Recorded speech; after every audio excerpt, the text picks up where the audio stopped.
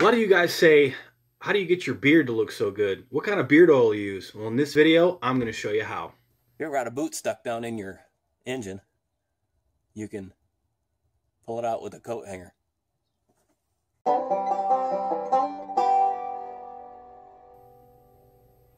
So a lot of people say, I like your beard. Does it itch? No, my beard doesn't itch, but sometimes my chin does. And so today I'm going to show you how to make my beard oil. I got jojoba oil, I got coconut oil, and then whatever kind of flavors you guys like. I'll tell you what I use. So I got this bottle. I'll put a link in the description below. This is about 1.5 ounce amber dropper bottle. I got a little dropper in the inside. I just reuse this one. I've used it for the last couple years. One of these bottles will last me probably 2 months of use. And that's putting it on pretty much every day.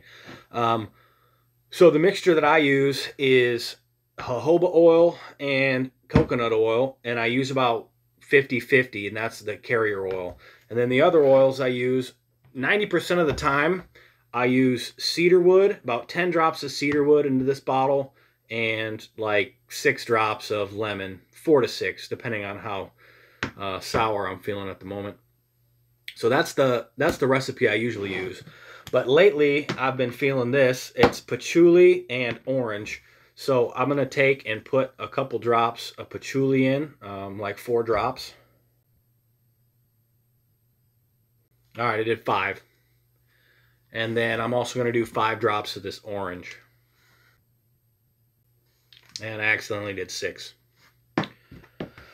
So once you got your flavors in there, I do 50-50 of jojoba and coconut oil.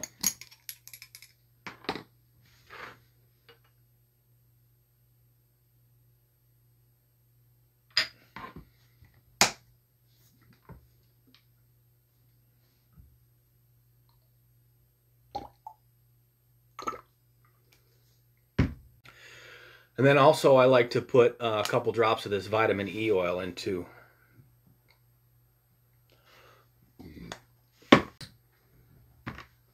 That is it.